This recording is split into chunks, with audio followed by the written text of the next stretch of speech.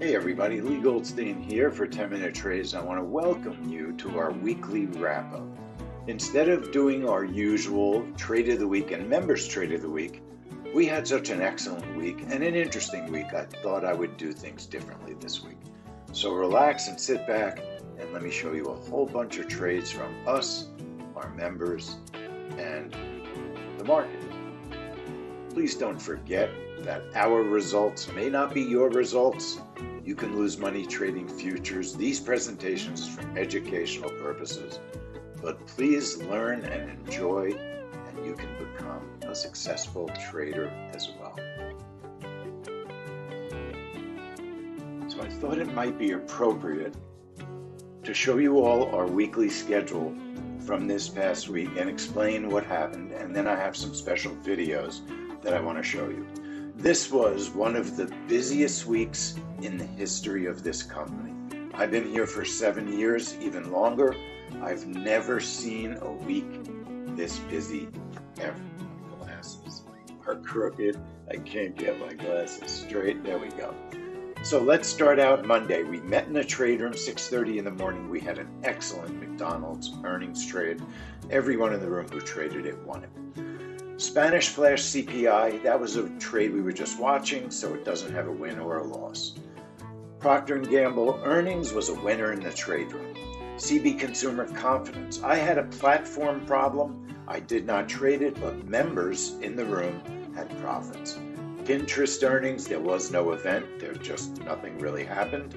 And Microsoft earnings on Tuesday, I lost money. A few members made money. Sometimes you can have a setup where some people make money, some people lose money. So that was a mixed setup. It was a little bit of both. AMD was a small winner. And also on Tuesday, the API crude oil report was a rare stop out. We've had 7, 8 winners in a row on that report, and it did not work on Tuesday. Australia's CPI, I'll show you the video soon. That was a wonderful winner. And then Chinese manufacturing was a tiny winner, just a couple of ticks. We were just watching the European CPI and Humana earnings, but on Wednesday we got in the room at 7 for Boeing, and it was a very nice winner. The ADP report, now this is interesting. Full transparency, we had 2 different setups. A gold breakout, that was a loser, and a gold trap trade. My recommendation in the trade room was not to trade the gold breakout and to trade the trap trade. The trap trade kept everybody safe. There was no fill, but the gold setup was a stop. But keep in mind, one of the reasons people pay to come into our room is for advice, for ideas. And I did not think trading the gold breakout has been working well as of late, and I recommended against it.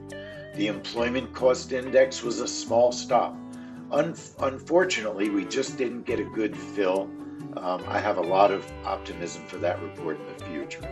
Canada GDP, tiny 1 or 2 tick winner on the trap trade setup. Most people didn't really trade it because they were busy with the employment cost index. Chicago PMI on Wednesday, we canceled the trade. Did not seem like it was a good opportunity. Gold was very, very, very bullish that day, and it turned out to be a very smart decision. There was no impact, there was no move. Pending home sales, not really a trade that we normally take, but we had a setup for it, tiny winner. Crude oil inventories, if you took the DMM, our daily trade report, it was a very nice winner. The FOMC statement, the highest risk trade of the week, clearly we recommend that most people don't trade that event. I did trade it in my prop account, and I did lose money in my prop account on the FOMC statement. That has been my most difficult trade in the history of my life. Last month we made money. This month it damaged my Buell Knox account. And then we got Qualcomm and Meta, and Qualcomm was a nice winner. Difficult to trade because they released their earnings seconds after the close. Meta was an excellent winning trade, and you'll see. Kaishin Manufacturing, we did not have a trade room on Wednesday. Excellent winner, and we were back in the room 8 o'clock for unemployment claims and non-farm productivity. That was a loser on the NQ, and it was a winner on gold. That's an event that I don't recommend trading it, but we do know that people do trade it. So again, full transparency, the NQ setup did not work. The gold setup worked rather well. If you got up and traded our setup on the Bank of England, that was a one target strong winner. It was like a target and a half, so it was a decent trade. ISM manufacturing, small winner, hit target one and reversed. Natural gas storage, I would call natural gas storage mixed. Not a regular trade that we trade live or in our prop accounts, but it looked like a great winner, but people in the room seemed to struggle with their fills. So full transparency, I'm calling it mixed at best, because I do think in a cash account some people would have won, but there were definite issues for some traders. Amazon Intel, excellent winning trade. Snap, no event. Coinbase, we didn't pay attention to it. Apple was a terrible loser for most people. It was a bad whipsaw. Very unfortunate, probably the worst trade of the week. And then we ended the week in fantastic fashion. So many people made money on the jobs report, non-farm employment. I'll show you some videos. Member after member made money. It was an excellent way to end the week. And you can see many winning trades this week. And it's the reason why we invite people into our trade room, and it's a great time to become a pro member. So let me show you some of the events, some of the real trades, so you can get a real idea of what the week was like. We absolutely love our earning trades that we have in the morning. McDonald's was one of them. It's a nice early trade, but not too early, 7 o'clock in the morning. We create a range with our software. It's a range trade. And the earnings come out at 7 o'clock. They're very reliable. We're trading live real money. You're going to see the price is going to shoot down, hit both my targets. Trade's over. Very nice winning trade. That was McDonald's. Great way to start the week with a nice winner. It gives you great confidence. It lets you face the week feeling optimistic. Australia's CPI was trading with some Chinese news, which is very unusual. I'd never seen that before. The Australia trade, we do have a setup. It has not been a great performer. It hasn't been horrible, but we know that it is a difficult event to trade. It has usually quite a bit of slippage, liquidity problems, but I felt it was worth the risk this evening because I just thought it was going to be a good solid trade. The market was due for a good solid trade, and it was. It had slippage, but it had such a strong move, it exploded through the slippage. And again, everybody in the room that traded that report had a very nice winning trade. So very happy about Australia's CPI. I don't know what you can say about Boeing.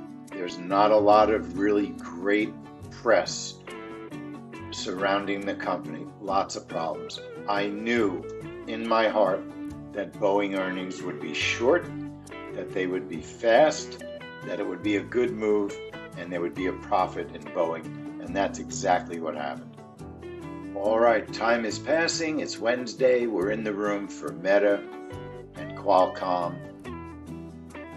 Qualcomm was the first move, and then Meta. Our orders go on the chart. We know when to put our orders on the chart. Big explosion in price. Way up. Over an $800 profitable trade. Lots and lots of members in the room made money. Excellent trade. Very happy to have traded Meta. Another great earnings trade. If you don't know it, we devised the system for trading futures on selected stock earnings. We first started doing the FANG stocks, Facebook, Apple, Amazon, Netflix, Google, and we've now expanded into many other companies that we trade futures on the earnings. It's a great system. It's one of the best things we do at 10-minute trades.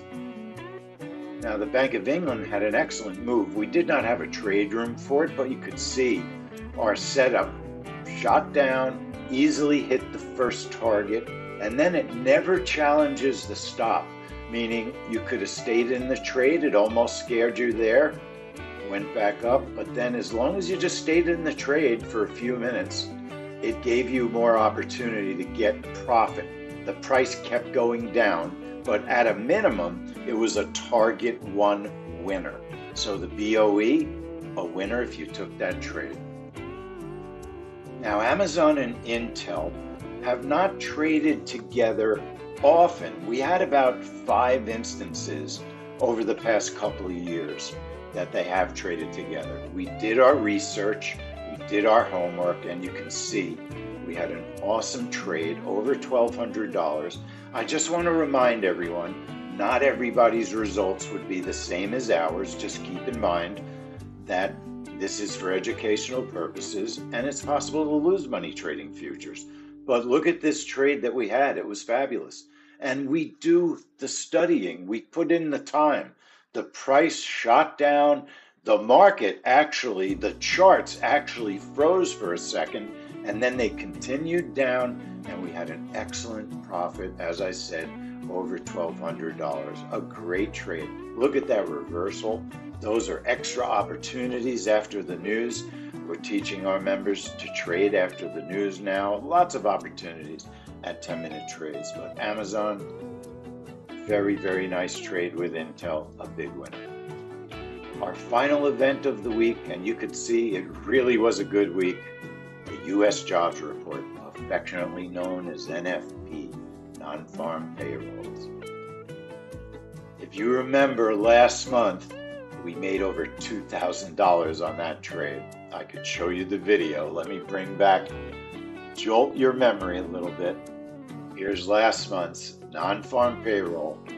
Clearly, it was our trade of the week. We had our setup. We were trading gold for the first time in about 6 months. The price really burst down more than 100 ticks. The market gave us about 50 to 100 ticks of positive slippage, meaning extra profit, because the move was so fast. By the time it got out, we had, like I said, a $2,250 trade. That was last month's NFP.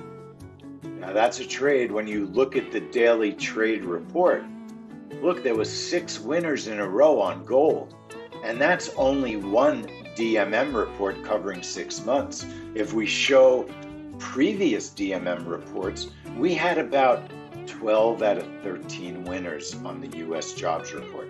You have to trade that report. You just have to trade it because it's been performing so well. That's what we teach everybody. Trade the best performing events. That's what we did. Watch what happens. We get to the time of the trade right there. Look at the candle that bursts up. Let me show it a little bit better. Sometimes it takes a few seconds to line these fast-moving trades up. That's our DMM, our daily trade report. On the left is the actual way that we actually traded it. That's how we entered the data into our software. This is what the market looked like 3 seconds before the news was released. An explosion to the upside in price. We had over $600 in profit in a nanosecond. The news was awful. Only 114,000 jobs were created. They were expecting 175,000. Maybe the Fed has slowed things down too much, but we don't care about that. We just wanted that explosive move in one direction. That's how we get our profit. But the beauty of it is not how did we do at 10-minute trades. It's how our members did. Let me bring in some screens. Our trade room chat. After that trade, David Kate, 1,300 in his prop account. Doc, 2,800 trading gold and the euro. Adam, his first day back in the room, $812 profit. I'll show you that screen. And Ravi, $1,540 on gold in his prop account. Mauricio, $1,160 on gold, $345 on bonds. An amazing trade, folks. Just an amazing trade. Even more, Ravi, $12.99 gold with his Buell Knox rhythmic account. And then Adam, here's Adam Frank, $705 on gold. Just a continuing cavalcade of winners. More and more and more. Let me show you Adam's $800 screen. Adam's first day back in the room, $810. What a way to start. Ravi's $1,900 profit screenshot using Apex and the Trade Evade data feed. And here's one of the most fun emails that I received, a video from Doc, his live trade, trading the the Euro 6E on the right, gold on the left, non-farm payrolls. He made over $2,800. Gold shoots up on the left, hits both his targets. You can see over 65 ticks, 85 ticks on that side. And then his Euro trade, well over 40 ticks on the Euro, multiple contracts. And when all was said and done for Doc, thank you, Doc, so much for sending us your video. When he was done, Doc had an excellent trade, $2,900 in profits. Trading in his Apex account, folks. Yes, you can do this in a prop account. So thanks everyone for watching.